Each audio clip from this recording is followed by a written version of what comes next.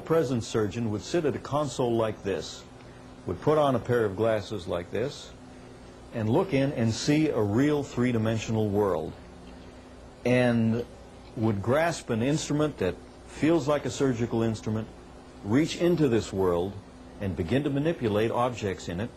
And when the objects are touched by the instrument, you feel that sensation back in your hand. It sounds real, it looks real, but there's nothing there. This is not virtual reality. There is a real world that you're dealing with. That's over here. Here's the manipulator that you're controlling. And you see with these two television cameras that provide the stereoscopic image. Exactly to the delicate motions of the hand, the surgeon will have the ability to perform complex surgery procedures that currently are not possible.